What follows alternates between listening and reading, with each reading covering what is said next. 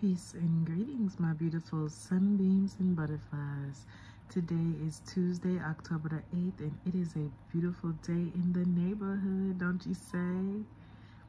If you are someone who has been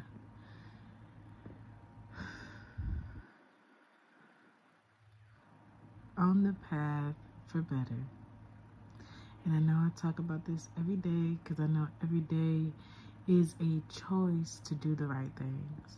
So if you're on a path to do the right things, just know you being here right now, you got it.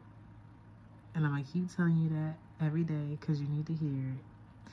I know sometimes it may feel like we don't have it, but you have it. The ball is in your court.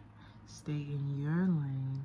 Do what makes you happy. Do what is good for your growth. And do what is necessary. Okay?